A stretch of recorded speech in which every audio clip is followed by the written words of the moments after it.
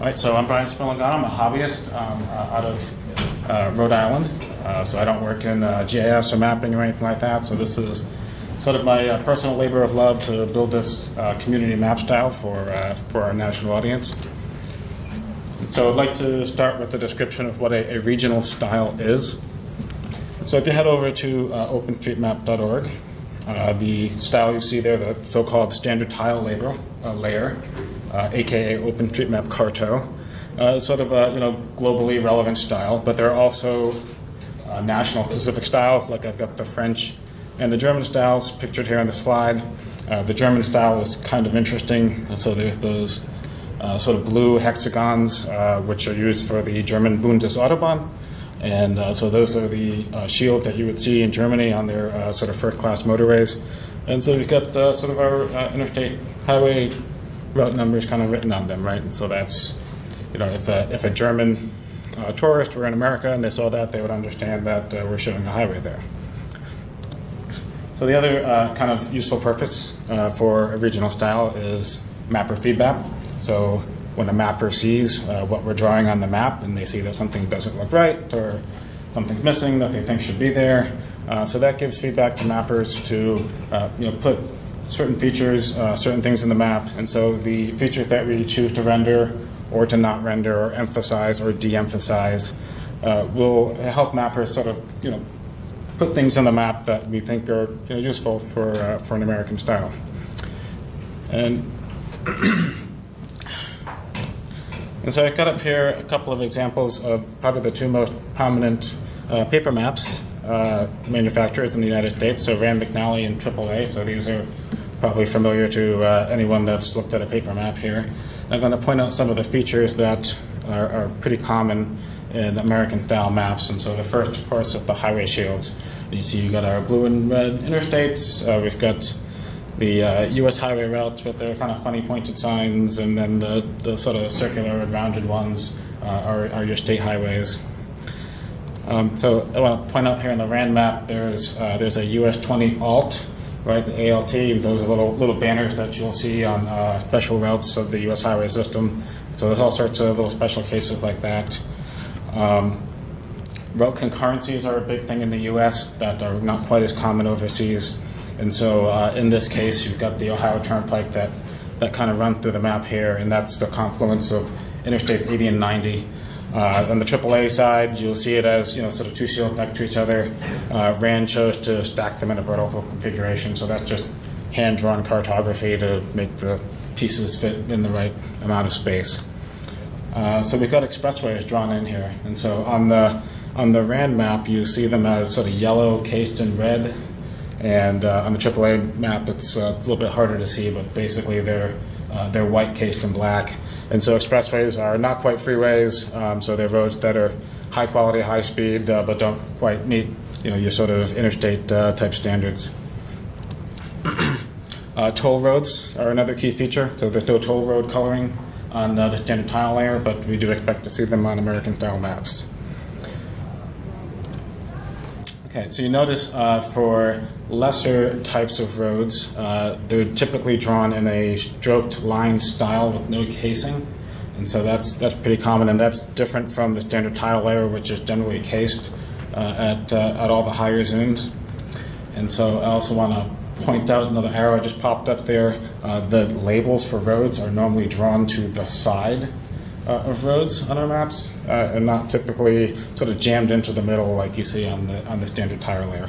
So collectively, these are the sorts of features that we're looking at as American style, and we're trying to bake into our style. Now, there's one other thing that is not typical of American maps. It's typical of all maps, in that you see the road network is interconnected in a nice sort of meaningful way.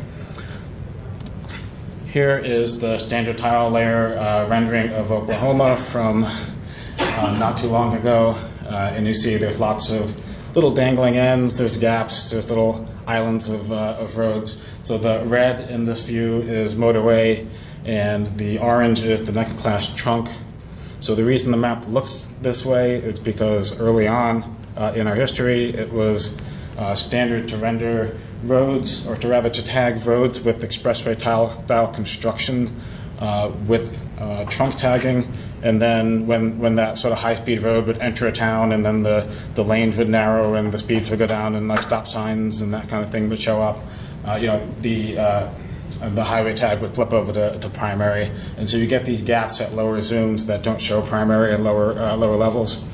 And so the problem with that was, we didn't have a tag that could express the fact that a road is expressway, and so we were sort of overloading this road class tag to do that. And so a tag expressway equals yes became in vogue at some point to indicate a road is expressway independent of its overall sort of connectivity value in the road network. And so we're proud that we're rendering that tag. We believe we're the first open source style to render this particular tag. And so I've got a little screenshot from Vermont, that the little vertical section that's kind of double cased in red. So that's a section of trunk highway that's also an expressway, and so we have that differentiated renderer to encourage mappers to add expressway tagging where a road is expressway. So I want to flip the conversation a little bit to highway shields, which is probably the most recognizable aspect of our maps. There's so many strange shields out there, and as I've gone through this project, I've even surprised myself as to what's out there. I want to share some views of highway shields from foreign audiences, which are pretty interesting. And so this is translated from German. So this was in the Germany forum. The shields have always been a big deal for the Americans, for whom it is completely normal that 3 highways and 2 state roads and another special truck route share a road section, and the users expect all 6 shields to appear nicely next to each other on the map. We agree. Okay, right? They should. And so about 8 years ago, someone opened a ticket on the Carto GitHub saying, hey, we should have shields on the standard tile label, on the standard renderer, right? Because North American users expect to see them there. So of course that's still open 8 years later, but some of the fun comments from that thread include, it is simply quite ugly. How many symbols are for the US? Dozens? Hundreds? Are you proposing having symbols for different states and even counties within states in the US? So absolutely yes. Ohio is probably the worst offender on that. And then lastly, so this is from an American now. I don't understand the people who are suggesting that shields are optional. They aren't optional. They are required. They're how you tell the difference between I-787, New York 787, and County Road 787. And so the bottom line here is that shields are sort of an American cultural phenomenon, and they haven't made their appearance in most open source maps simply because we as an American community haven't done it yet, and that's what we're working to break through. So there's a lot of weird routes out there. I probably found a half a dozen more since I put the slide together. And there are a lot of challenges related to how we draw them, should we draw them, how do we tag them, should we tag them. And so all those conversations continue and are ongoing, and we hope to help drive it. Okay, I want to talk a little bit about concurrency cartography. So of course a concurrency is when you have 2 or more routes sharing the same stretch of roadway. So we would like to draw them linearly along the path of the roadway and ordered such that the most important shields go first. And so that means your interstates come first, then your US routes, then your state routes, and so forth.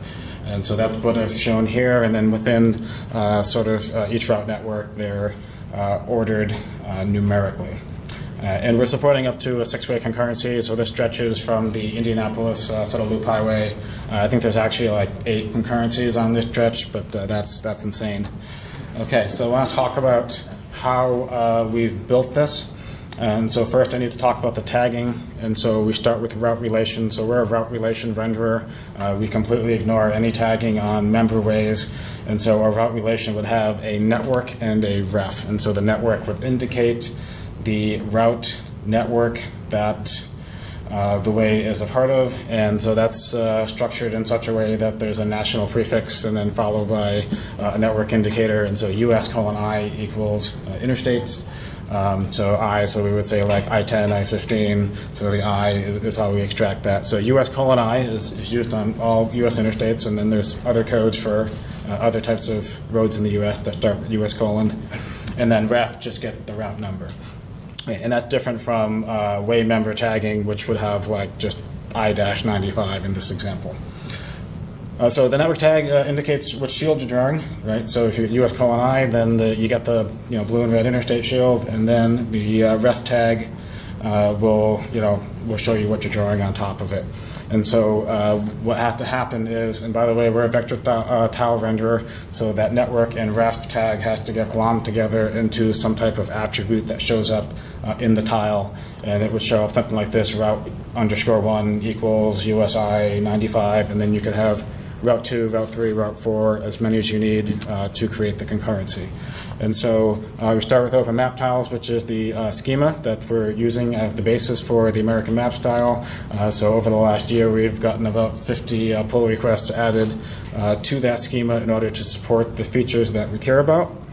And then, so OpenMapTiles produces a vector tile format. It's basically Google protocol buffs that have all your vector map data that's fed into a library called MapLibre, which is augmented with our style, which is the piece that we provide. And so what happens is we say, okay, we got USI equals 95. Draw the shield for it. Okay, now we're not going to obviously store in our sprite sheet every single possible shield for every single possible route number. We've got to deconstruct it.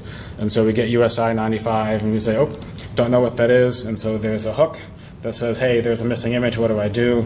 That leads into a piece of JavaScript code that says, okay, USI, I know what that is.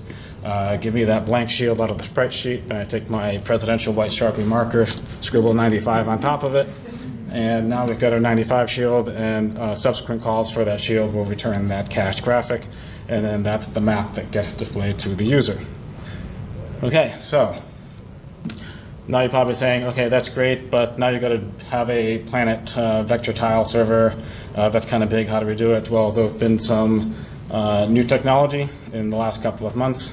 A product called PlanetTiler, open source, is able to produce a Planet vector tile server in about a couple of hours on a high-end compute node. If you're doing cloud compute, like with AWS, that'll cost you about $1 to compute that. Produces a file that's 100 gigs. You could store that for about $5 a month, and you could serve it for about $5 a month. It's not going to be high-powered, but it'll get you going as a starting point. And so this is really achievable, I think, pretty much for anybody. And so with this scheme, you could imagine how we could have daily or even multiple times a day updates if you want to pay for repeated computes. So I'd like to end with my call for action. So this is a community collaborative project. This was my baby. I'm starting it, but I want this to be the community baby. I'm proud of all the people that we have contributing to this, adding styles, adding shields and rendering features almost on a daily basis. We'd like to get this up on OpenStreetMap US as a centerpiece and focal point for cartography in our community. We've got a GitHub with the aforementioned global rendered tile server up there. We've got a Slack channel, American map style, that's quite popular. And I want to note that we are a CC0 licensed, or rather non-licensed project, right? So we're dedicating this to the public domain.